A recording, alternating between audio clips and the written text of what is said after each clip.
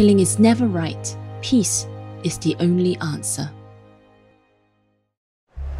Our programs offer many languages. Please visit suprememastertv.com/schedule.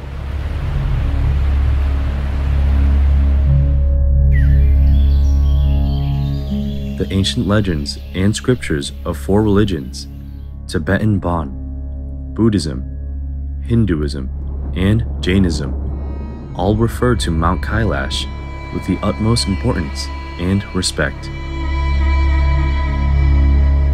Holy Mount Kailash, Tibetan Sacred Land, Part 1 of 3. Continue watching to find out more.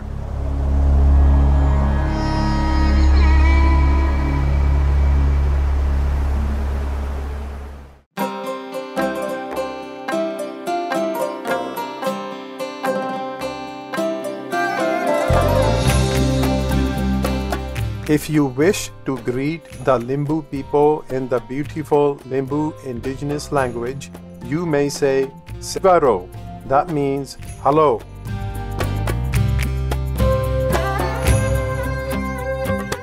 Virtuous viewers, I am Shri.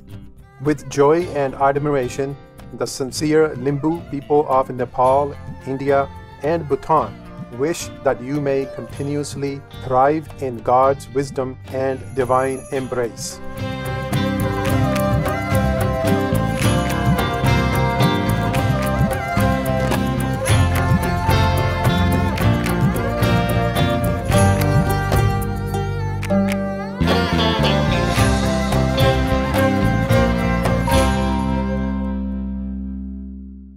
Welcome to part 1 of a 3-part series entitled Holy Mount Kailash, Tibetan Sacred Land.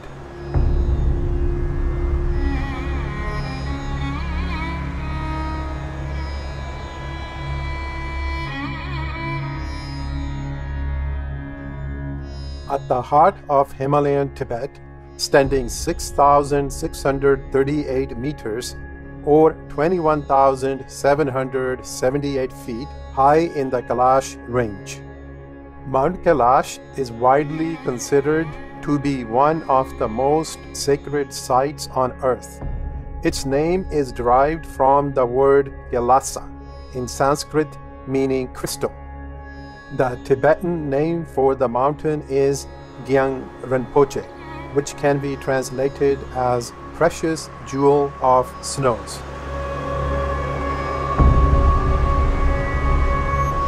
The colossal peak is a figure of importance for countless religious adherents and spiritual seekers of different faiths. Every year, millions of pilgrims make the arduous trek to Mount Kailash, where the high-altitude air challenges the limits of human endurance in their sacred quest to pay their reverent respects.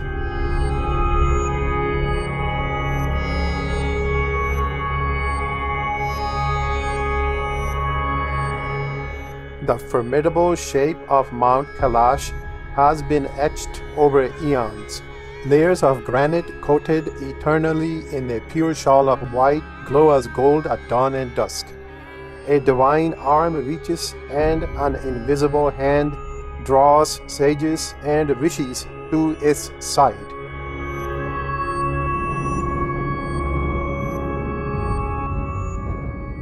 Mount Kailash is considered virtually unclimbable.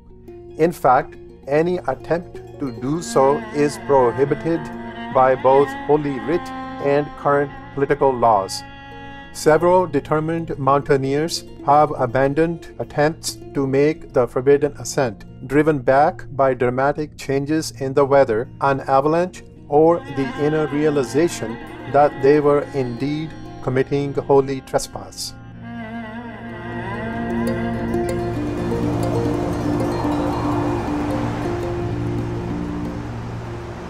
The Brahmaputra River, the Ghagra or Karnali River, the Sutlej River, and the Indus River all have Mount Kailash as their source, and in turn, they feed the Indian subcontinent with the precious gift of water.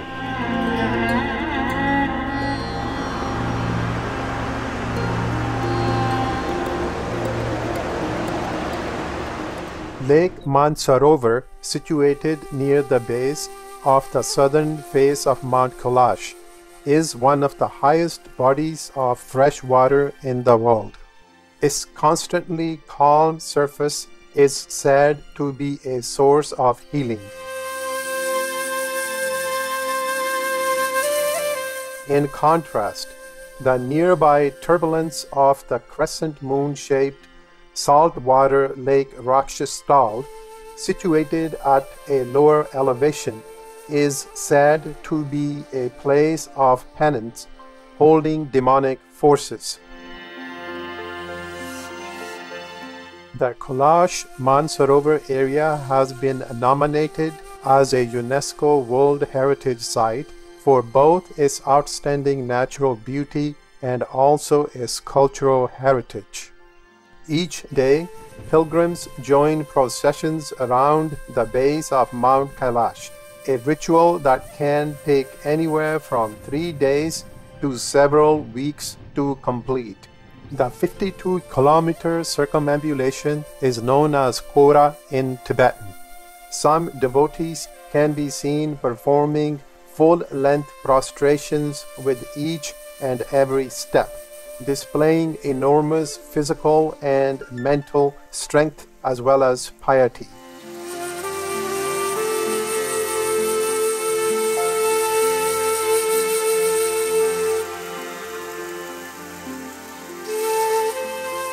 Very few pilgrims nowadays are adept in the art of Langompa, an esoteric skill in Tibetan Buddhism, in which a yogic breathing technique allows a practitioner to run at an incredible speed for days without stopping.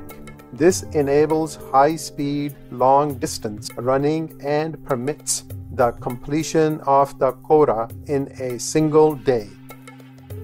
In her book, Magic and Mystery in Tibet, Belgian-French explorer Alexandra David Neal described witnessing a monk practicing Langompa. Il était arrivé à une petite distance de nous. Je pouvais distinguer nettement sa face impassible et ses yeux largement ouverts qui semblaient contempler fixement un point situé quelque part haut dans l'espace vide. Le lama ne courait point. Il paraissait s'enlever de terre à chacun de ses pas et avancer par bonds comme s'il avait été doué de l'élasticité d'une balle. Nous pouvions toujours remarquer la régularité étonnante de ses pas élastiques se succédant, aussi mesurés que les oscillations d'un pendule.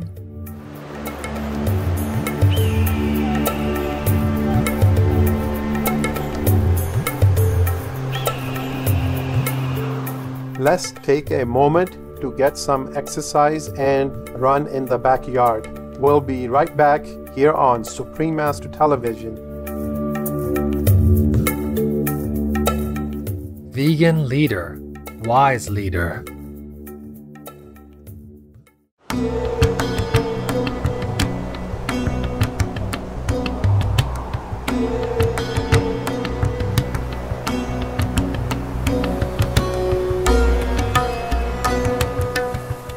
Welcome back to Holy Mount Kailash, Tibetan Sacred Land, Part 1 of 3.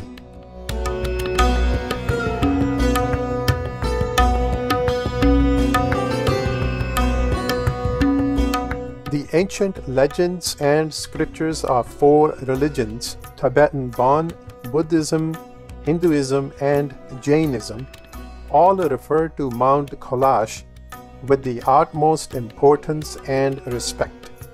Over many millennia, several renowned yogis spent time meditating in caves near Mount Kailash, some of them establishing permanent monasteries. Many sages are said to be meditating there, and their subtle spiritual bodies and presence can only be detected by developed spiritual practitioners.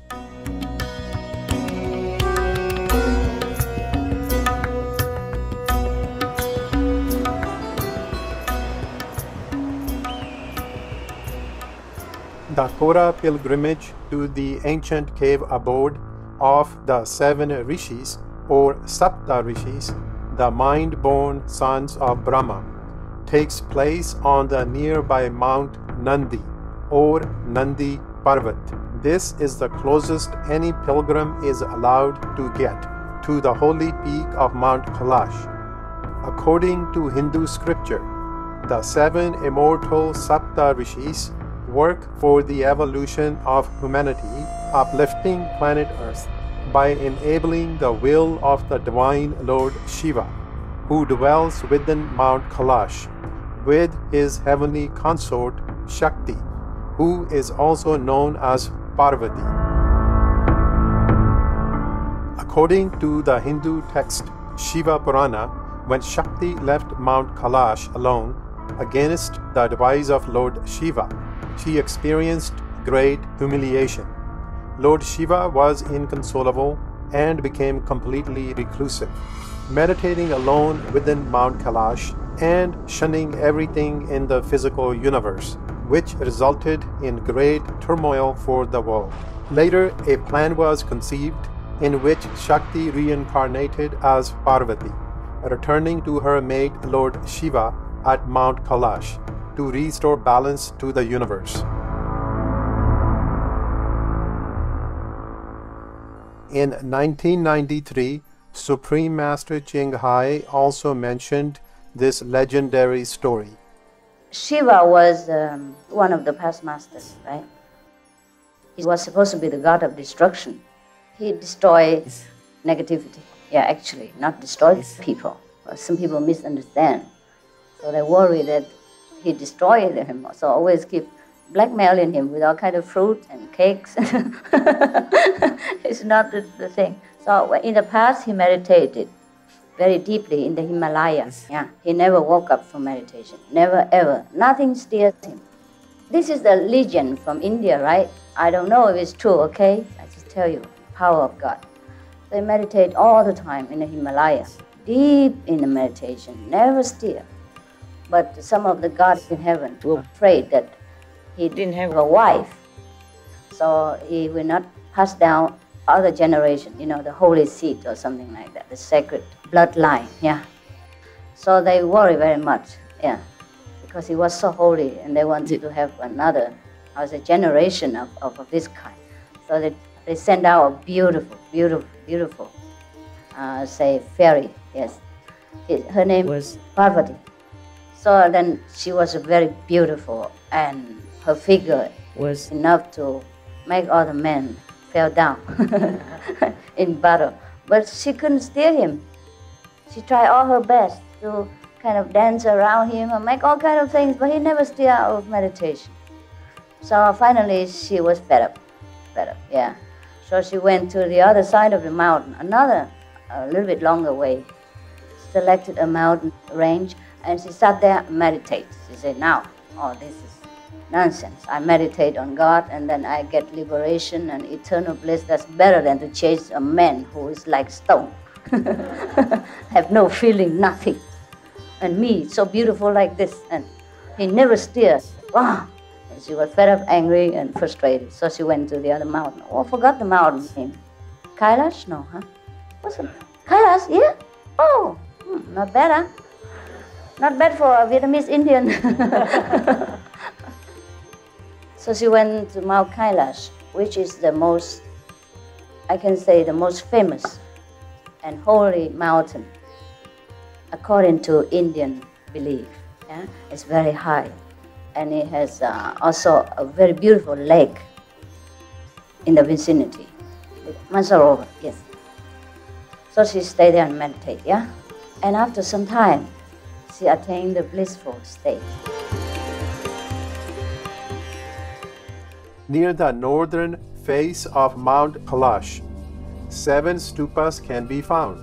They symbolize the axis mundi representation of the holy mountain as the legendary Mount Meru, the center of all universes. Axis mundi is the Latin astronomical term for Earth's axis between the celestial poles.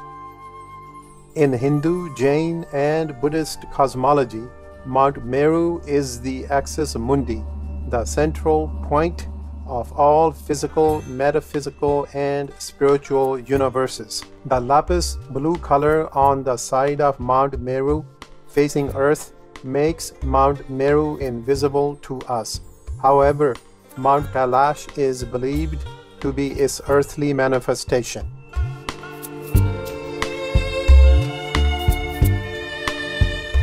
Mount Kailash is certainly a place of great spiritual importance, and we look forward to learning more about it.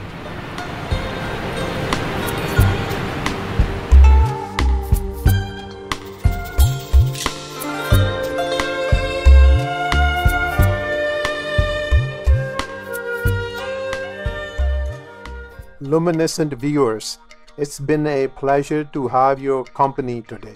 Join us again on Friday, July 9th for part 2 of Holy Mount Kailash, Tibetan Sacred Land. Coming up next is Bats, Our Invisible Friends with Kristen Tache, Vegetarian, part 2 of 2, right after Noteworthy News here on Supreme Master Television. May heaven's grace light your path to spiritual upliftment every step of the way.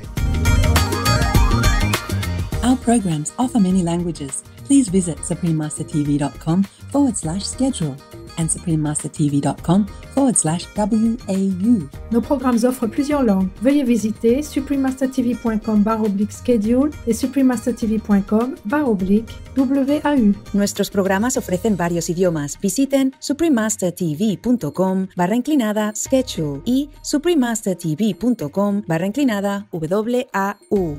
Chương trình của chúng tôi cung ứng nhiều ngôn ngữ. Xin xem suprememastertv.com/schedule và suprememastertv.com/WAU.